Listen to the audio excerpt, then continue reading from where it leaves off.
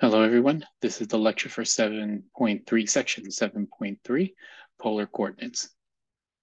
So in this section, what we're going to do is we're going to learn yet another form of graphing, okay, essentially. So we know Cartesian coordinates looks like, right? That's the X and the Y. In section 7.1 and 7.2, we've been playing around with parametric equations, right? Section 7.3 and 7.4 are yet another form of coordinates that we'll see sort of repeatedly as you keep studying math, and that's polar coordinates, okay?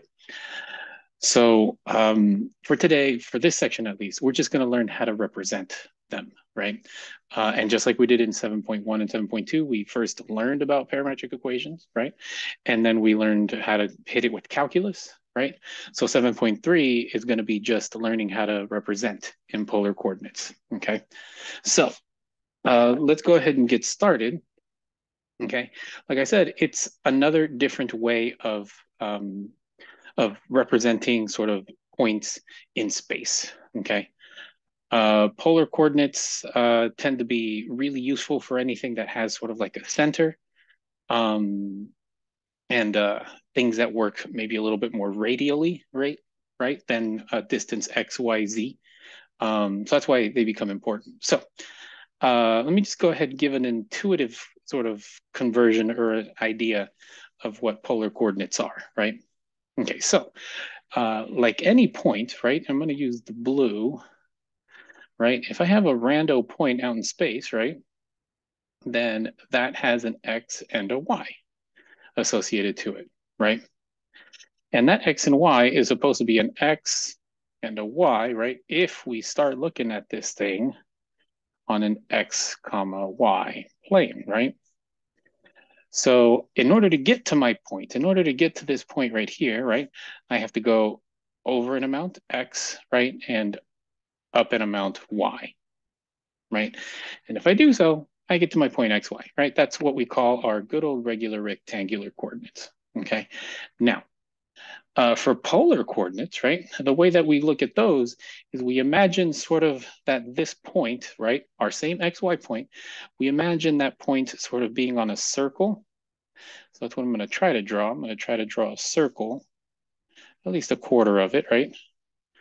So pretend that is a circle, right? So then this, let me actually draw it a little thicker. There we go. Pretend that is a circle, right? And that circle has to have some radius r. There's a radius here. There's a radius attached to it, right? And since it's a circle, right, everything, all of these distances are r. Let me move that r a little farther over so I don't confuse it with the x. So it's on a circle of radius r, right? And if we can define an angle here, let me use a thicker green, we can define this angle theta, right? Then we can say, right, that we can go out a specific length r to land on my circle, right? And then I can subtend an angle theta in order to get to my point, in order to get to this same point right here, right? So if that's the case, right, the way that I can go ahead and represent this point can be some radius and some angle theta. Let me do the theta correctly. There we go, right? So I can basically say I can go out a distance and then up a specific angle, right? And that will get me to my same point, xy. Okay, so that's in a nutshell how polar coordinates work. Instead of defining an x distance to go horizontally and a y distance to go vertically, right? We use a radial distance out and then an angle of inclination. Okay, that in itself is polar coordinates. Okay, so now that we know sort of how it works, let me go ahead and define the conversions for them. So usually,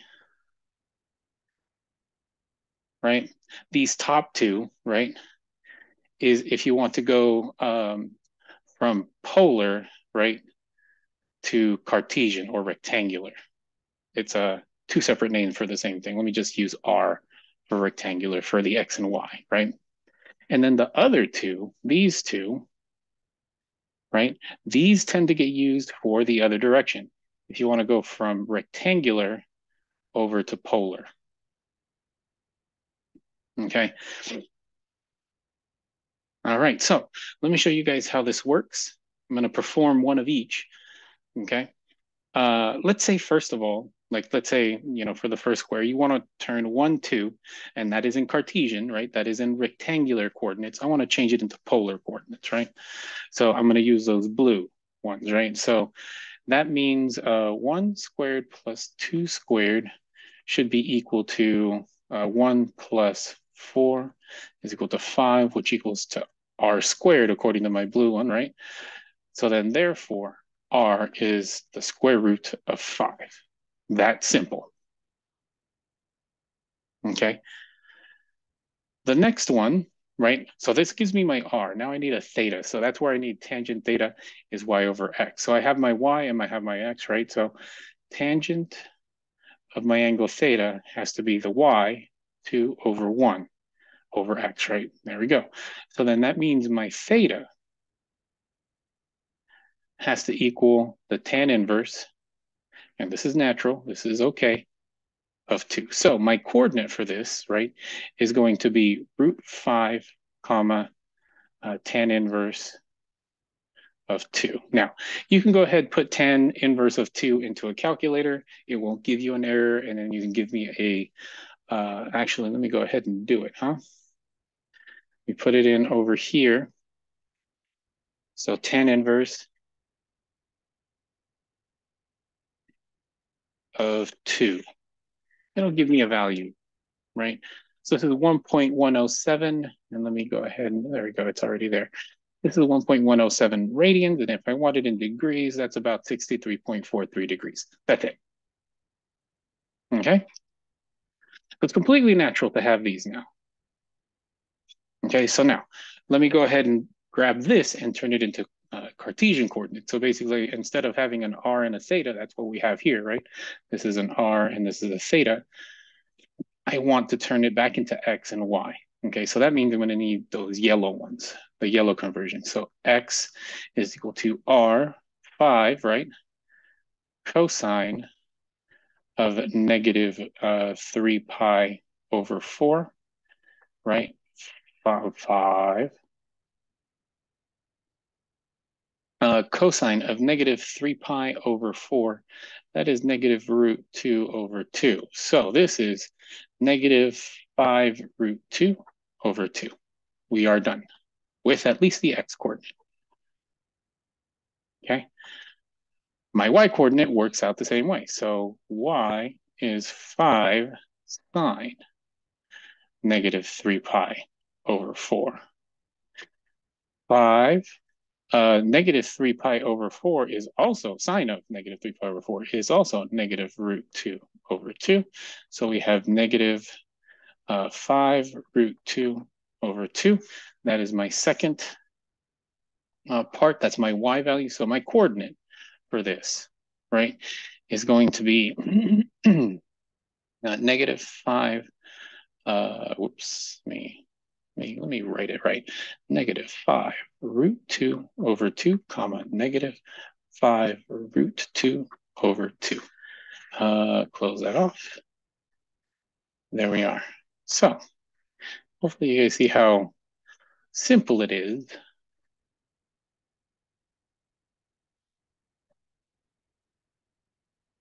to convert from one version to the other, okay?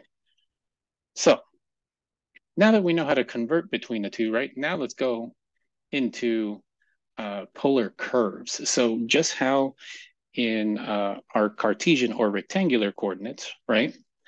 We're able to produce a list of x and y's that if you connect the dots, right, gets us a nice curve, a nice looking curve, right? Okay, so kind of like basically when we had this, right, a y equals f of x, that if we gave this thing, if we gave this function a bunch of x's, It'll spit out a bunch of y's, right? And then we associate the y's and the x's, and those were points that we put on some graph paper, right? Okay. Same thing happens here. The only difference now, though, is we are specifying points based on a radius and an angle. Now we have functions that look like this. This is sort of the relationship that we're going to be playing around with here. It's going to be an r sub r of theta, right? Where the distance away from the origin is defined by whatever angle we give it. Okay, let me show you guys what this is, what I mean by that. So now, when we graph polar coordinates, we tend to graph it on stuff that looks like this. This is sort of like a polar axis. That's what it's called, a polar axis. Okay, and notice how it doesn't have x's and y's, so you don't have the, the horizontal and verticals, right? Right, but you can sort of overlay this on an XY and it still works out, okay? Now, the way that we graph these, right, like I said, are based off of a radius and some angle, right? And that's exactly what's gonna happen here. So what I'm gonna do is I'm gonna have this right here. So I have a function here. This is a polar curve, right? And I'm just gonna graph it, show you guys what I'm talking about, okay? So let's go ahead and get started with this one. So when theta is 0, right? So then r of 0 is going to be 2 cosine of 0, 0, 0, not theta, 0, right? Cosine of 0 is 1. So it's going to be 2 times 1 is 2. So my r theta, right, is going to be this, 2 comma 0 for my angle. Okay, let's do pi over 4. So r of pi over 4, 2 cosine of pi over 4. And that's going to be 2 times the square root of 2 over 2. And that is root 2. So here, my coordinate is going to be root 2 comma pi over 4. Okay. Next one, r of pi over 2. That's 2 cosine of pi over 2. So 2 cosine of pi over 2, if you guys remember that, that is 0. So it's going to be 0. So here it's going to be 0 comma pi over 2. Okay, let me finish up the calculations for the rest of these. Hopefully you guys got the idea here. R of 3 pi over 4, 2 cosine 3 pi over 4. So now at 3 pi over 4, this is going to be negative, right? So this is going to be 2 times negative root 2 over 2. And this is negative root 2. Negative root 2 comma 3 pi over 4. Okay, and then pi, right? R of pi 2 cosine of pi is going to be 2, whoops. Cosine of pi is negative 1. This is going to be negative 2. So this is going to be negative 2 comma pi. And just for kicks and giggles, let's go ahead and do 2 pi just to set it in since we just did it for now, right? So 2 cosine of 2 pi, right? Cosine of 2 pi, right, is 1. So this is going to be 2 times 1 is 2. So 2 comma 2 pi. There we are. Okay, so now let me go ahead and start graphing some of these points to show you guys how this actually works. Okay, how to actually graph these. Okay, and the idea, right, is that you're going to first start with the theta first. You're going to go to that angle, right, and then go a radius out. Okay, and there's a reason why we do it that way. Okay, and I'm going to explain to you guys why that is. So let me first start with this one, the first one, right? uh, 2 comma 0. So at 0 degrees, right, I'm going to go out to 2, and I'm going to do this. 1, 2. This is going to be, I'm still going to be able to, this goes for you guys as well. 1, 1, 2, 3, 2. So if you remember when you were doing stuff with rectangular coordinates, you were able to make however many tick marks equal to 1, right? So if you were graphing this on a piece of paper, right, you'd be able to say, oh, every 3 tick marks was going to be 1, another 3 was going to be 2, right? Or you were able to do 5. So 1, 2, 3, 4, 5 tick marks was 1. 1, 2, 3, 4, 5 more tick marks was 2, right? Same thing with polar coordinates. I can go ahead and set my radii however I want here. So I'm going to set 1, 2, 3 circles to be 1, 1, 2, 3 circles to be 2, okay? So now let's graph this. Theta is 0. So I'm looking at this angle first. This angle right here. This one right here, right? At that angle, my distance away from the radius should be 2. So my point for this one should be right here. All right, we're getting started. Next one is going to be pi over 4. So I'm going to look for pi over 4. Here it is, right here, right? And for that ray, for that angle, right, my distance out should be root 2, okay? And square root of 2 is 1.7 something, I believe, right? Let me double check it. Ugh, don't you hate these hard numbers? Square root of 2. Oh, I'm wrong. 1.414. What do you know? So 1.414, I'm going to go out 1 point. So the first one is going to be 1.333. The next one out should be 1.666, right? So it should be somewhere in the middle. So it's going to be about right there. Okay. So we did these two, that one and that one. The next point, right? Pi over 2 comma 0. So I'm going to be looking at this ray, the one that goes straight up and down here, right? And I want to go 0 out. So that means my point remains at the origin. And that's perfectly fine. That is perfectly fine. I went to that ray of pi over 2 out, right? And I had to go no distance out. That's fine. That is perfectly fine. Okay, so now these two are the ones that usually confuse people. Because of the definition of how I explained polar coordinates, right? That it's based off of an angle and a radius outward, okay? Then what people would think is, well, that means all my radii are supposed to be positive. And unfortunately, it's not the case. You have some radiuses that are negative. Okay.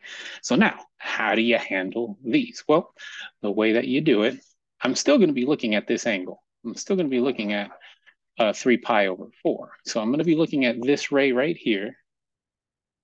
This one right here. Okay. But instead of going in that direction outward, I'm going to go in the opposite direction by that much. So instead of going root 2 in this direction, I'm going to be going root 2 in the opposite direction, in sort of like the in the what's it called? The supplementary angle outward. Does that make sense? So that means instead of going out that way, I'm going to go out this way along 7 pi over 4. And in that case, I'm going to go out the positive amount of the root 2, right? So that means I'm going to go out 1, 2, maybe about right here. That looks about halfway. Okay. And then same thing happens with my angle at pi. So I'm going to be going out this. Oops, let me draw that a little nicer, huh? I want to go out this way, right? Because that's my angle, right? But my radius, my r, is given to me as negative. So that means I have to go out the other way. And hopefully you guys see this right. I'm landing right back where I started. Okay. Now, and then if you let's go ahead and do the very last one, this one. Okay. 2 comma 2 pi. Okay.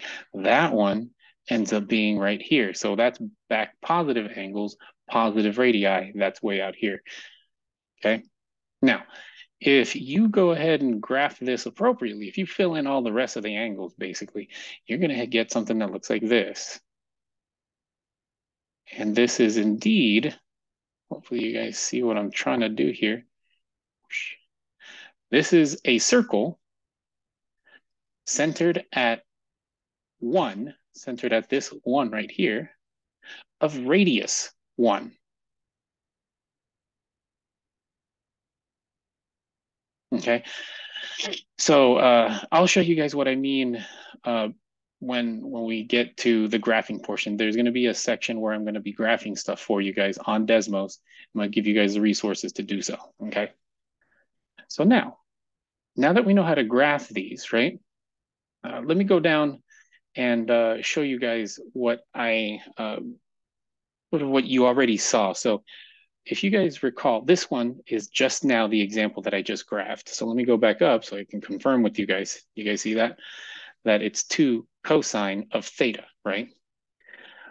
So now I'm going to go ahead and try to convert this back into Cartesian coordinates. So I'm going to go ahead and convert it back to my regular good old XY plane stuff, okay? The stuff that we know and love, okay? So the question is, how the heck do we do that? Okay, and that's where we use these conversions, the ones that were up here. Okay, same idea. I'm gonna probably be using my X's and Y's and R squares and tan thetas everywhere to hopefully get this back into XY. Okay, so I want to show you guys how this works out. At least for the circle, it should be simple, and it is. So let me go ahead and get started with this one. So the first thing I'm going to do is just go ahead and do R is equal to 2 cosine of theta. Okay. I basically just got rid of the functional notation of it. Okay. The next thing I'm going to do is I'm going to multiply both sides by R. So it's going to be times R times R. So then that gets me R squared is equal to 2 R cosine of theta. Okay. Now, here's where the fun stuff happens. R squared, we know is supposed to be X squared plus Y squared. That's part of our conversion, right? So that's where we get X squared plus Y squared. Okay, so we just converted the left-hand side, right? And then over here, we see 2R cosine theta. R cosine theta is X. So this is going to be 2X. And we're just about done. So we have this going on now, right? So I'm going to move the 2X over. X squared minus 2X plus Y squared is equal to 0. So if you grab this expression that's right here, let me put the Y in right, there we go. If you grab this expression right here and graph it, you will get the circle that we just graphed right here. Okay. Now, if you guys know how to complete the square, depending on who taught you your pre-calc, you may or may not remember how to complete the square, right? If you do complete the square with the x, right, you're going to end up getting something that looks, looks like this. X minus 1 squared plus y squared is equal to 1. This is an equivalent statement for this right here. Right? And if you guys recall, this is the equation of a circle, right?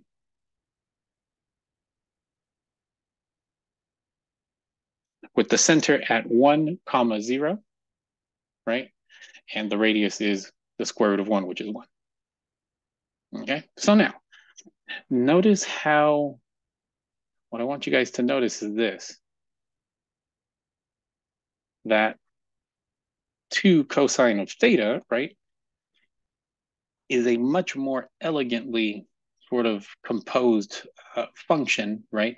But it's done under polar coordinates, right? As opposed to what this would give us, right?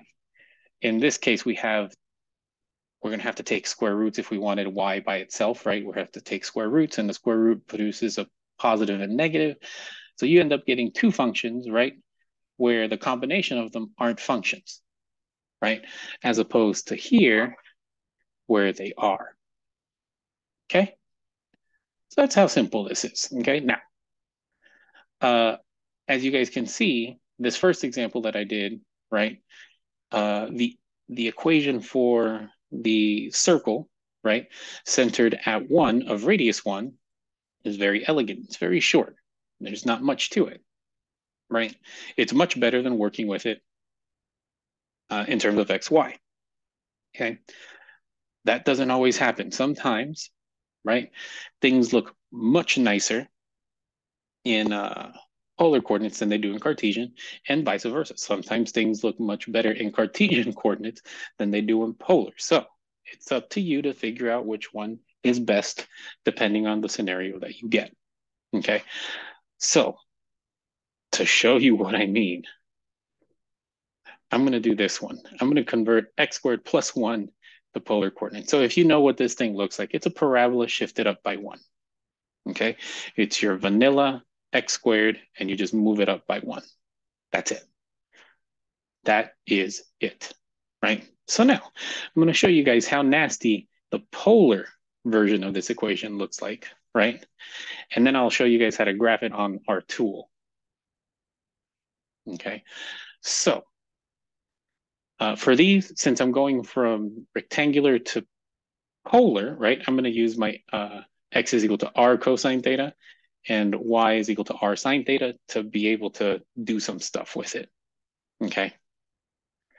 Okay, so here we go. The first thing I'm going to do is I'm going to go ahead and change it to y is equal to x squared plus 1. Okay, here's where I'm using my conversions. Okay, so y is r cosine of theta, right? And my x is r, sorry, y is r sine theta, sine theta. And then my x's are r cosine, right? So r cosine theta. And this is squared plus 1. Okay, we're getting somewhere. So at this point, right, the idea here is that we want this r of theta is equal to just stuff. We don't care what this stuff is, but we just want stuff, right? And this stuff over here has to have a theta in it, right? So that's what we're trying to do here. We're going to try to get all of this stuff and get r equal. Okay, so this is going to tax your algebra skills a lot. Okay, if you need to, go back, rewind it, double check your notes, double check your pre-calc notes. You're going to need those. Okay, so here we go. So I'm going to leave the r sine theta as it is. I'm going to I'm going to do the square, right? So it's going to be r squared cosine squared theta plus 1. I'm going to grab my r squared cosine theta, move it on the other side. So I'm going to have minus r squared cosine theta, right, plus r sine theta is equal to 1. Okay. From both sides, I'm going to do a divided by cosine theta, and I forgot a square right here. I'm going to divide by cosine theta squared. Divide by cosine squared theta on everything, right? So, and it's going to be a negative cosine theta, cosine squared theta. So negative, okay? If I do that, okay, follow along, r squared minus r sine theta over cosine squared theta is equal to 1 over negative cosine squared theta. Okay. Now, I'm going to go ahead and fill something in here, and I'm going to tell you guys the mechanism for how I do it. Okay. This is equivalent to r squared minus r sine theta over cosine squared theta, right? Plus sine theta divided by cosine squared theta quantity squared is equal to 1 over minus cosine theta, that's got to be squared, plus sine theta over cosine squared theta quantity squared. So what I did here, right, and I'm going to highlight it, and I'm going to write it down,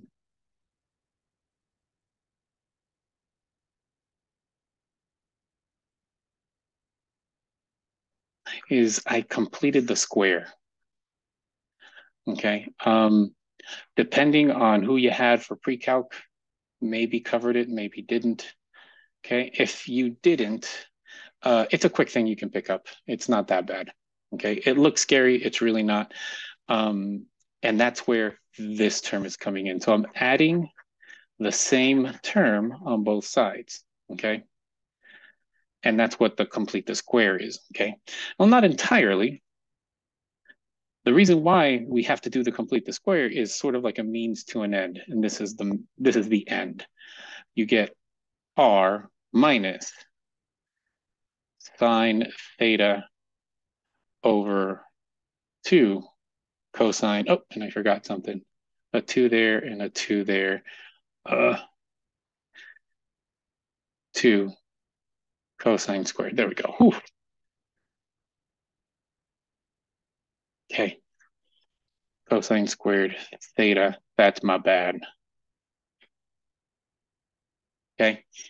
Is equal to 1 over minus cosine squared theta plus sine of theta over 2 cosine squared theta.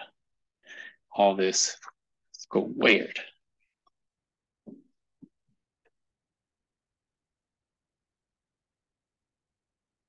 Okay, so hopefully this makes sense, right? For what's happening at the moment, right? That all of this, I'm going to highlight it all of the stuff on the left-hand side of the equal sign became this. And it is now equal to all the stuff on the right-hand side, all of this.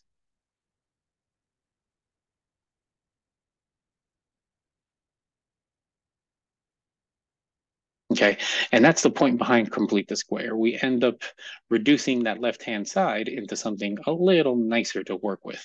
In particular, right, now we have r by itself. We don't have r squares and r cubes or just single r's separated by r squareds. None of that anymore. We just have one single r now, right?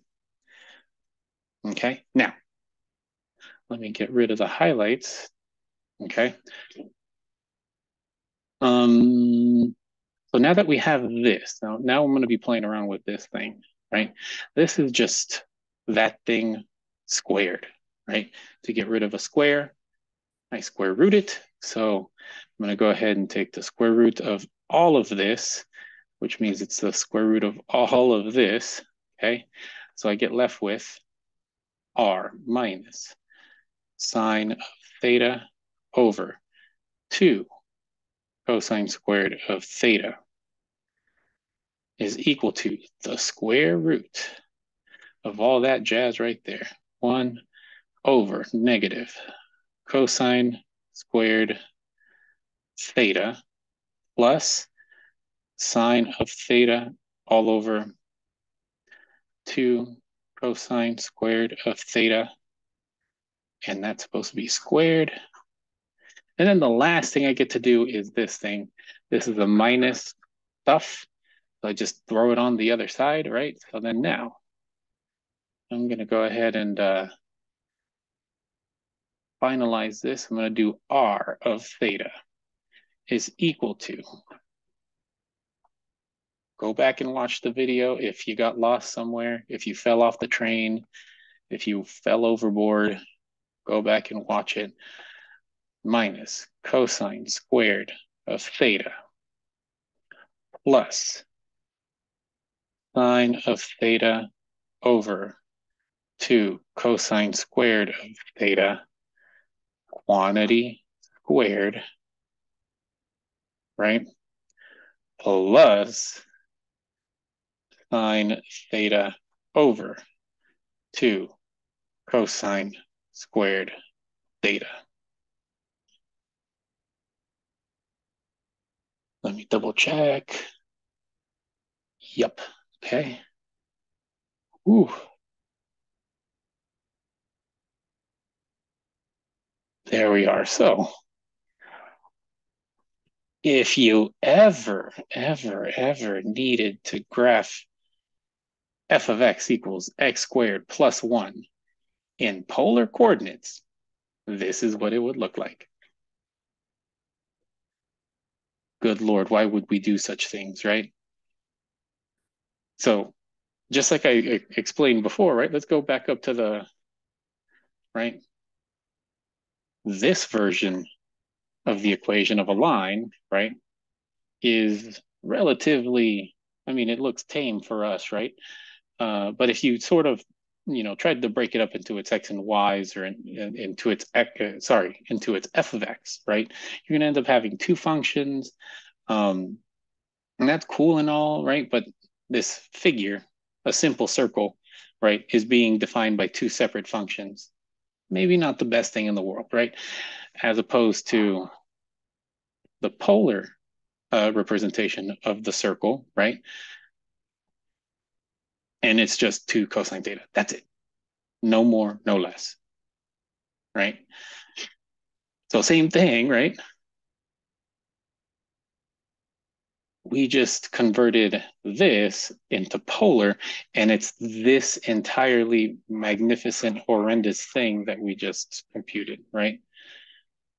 Not the nicest thing in the world, right?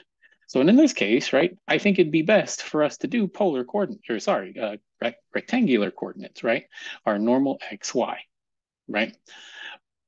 But the sort of the opposite is also valid, that sometimes you might get stuff that in polar looks very nice, very short and sweet, right?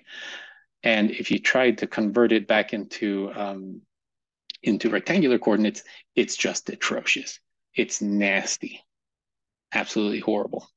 Okay, so what I want to do now, let me actually move on because I want you guys to do the quick checks. Okay, so try these out the same way.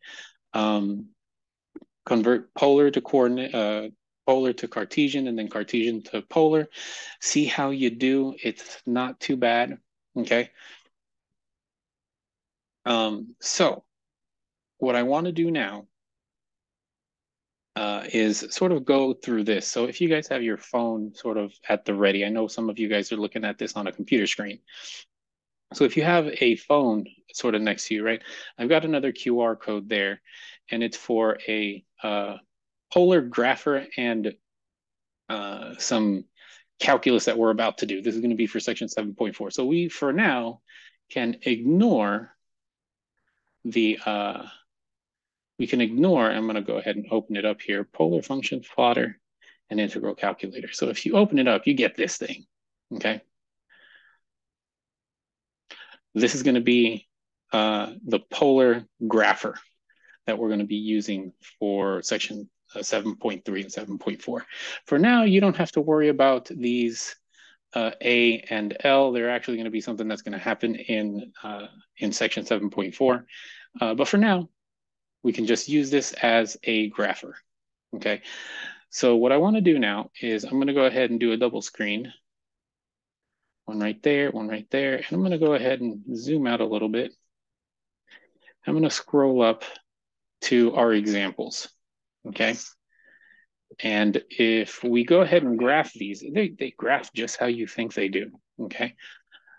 I'm going to go ahead and do r of theta as 2 cosine, and parentheses are your friend here. So make sure you do parentheses everywhere you can, okay? Here we are. So here's the first one. Okay, so if we graph this, right? Let me go ahead and move over here. There we go. There's our graph. Okay, the grapher obviously does it a lot smoother than I do. I'm sorry. Okay, so now if you take a look, right? Let me zoom out a little more. We said that for the second example that I did, we converted it into this a circle, right? And if you go up here into the wrench at the very top right for Desmos, right?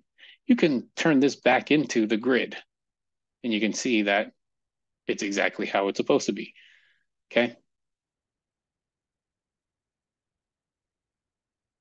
There we are. Okay, so now here's the fun stuff.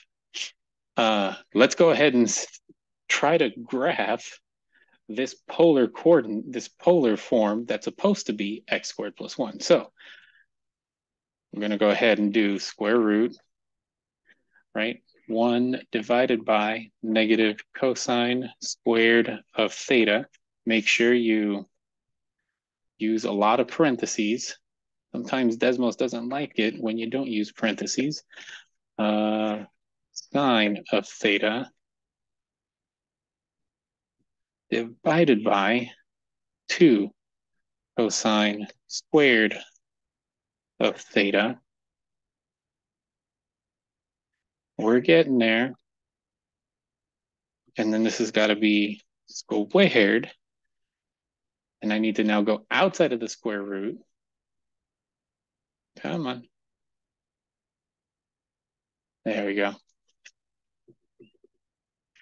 Plus sine of theta divided by 2 cosine, and I forgot the square, theta.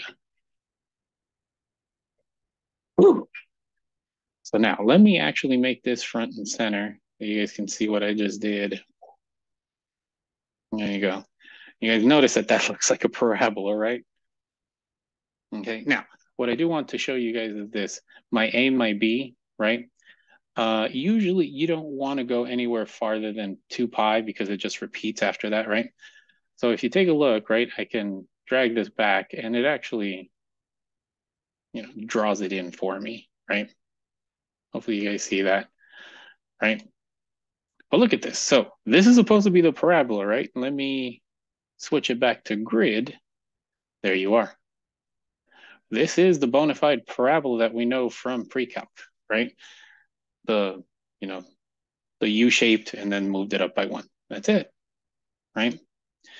So it's the same thing in both, right? With the exception is that it looks entirely horrible if you do it in polar. Okay. Like I said, right? The opposite is also true. Sometimes you can get stuff that is absolutely wretched in rectangular or your XY coordinates, right? But look absolutely elegant in polar coordinates. Okay, so just keep that in mind. The point behind polar coordinates, parametric equations, and your regular rectangular coordinates is you choose it depending on whatever you're looking at.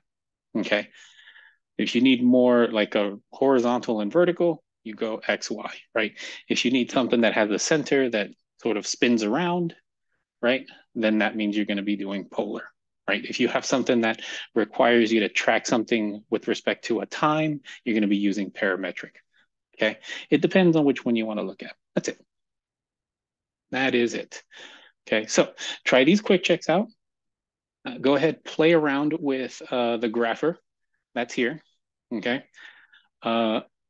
Unfortunately, the grapher that I'm providing you is not perfect by any means. And in some cases, in many cases, right, you'll have to modify your equation to make it work on Desmos. You're going to have to modify your polar equation to make it work on Desmos correctly, right? But it's better than not having anything, okay? The integrals that you saw there are the integrals that you saw there are, we're going to be using them in section 7.4. Okay, we're going to hit it with calculus. Okay, so stay tuned. Okay, so for now, for this section, you can go ahead and ignore those for now. Okay, now, the only other thing I want to give you guys in terms of reference or resources for this section is a really big, really massive piece of paper with just one polar sort of coordinate sheet. That's it. Okay, so if you need to print out a polar graph or a polar axis, right? Go ahead, grab this, print it out a couple times. Okay, or copy paste it into your favorite Word document and graph from there. Okay, this is just to provide you with a little bit more that you maybe didn't have before. That's it. Okay, I think besides that, I am done. These are the lecture questions. Okay, it's only 2 of them. Since this section is pretty short, all we're doing is, look at me go. All we're doing is graphing polar coordinates. Nothing big, nothing confusing. Okay. Try these out and then verify your answer using Desmos. Okay. Your answers are supposed to be, right, pretty nice. Okay. And like I said, no matter what, verify your answer using Desmos. You should be able to grab these using Desmos, using the tool that I just showed you. Okay. Okay. Besides that, I think I am done. Happy studying.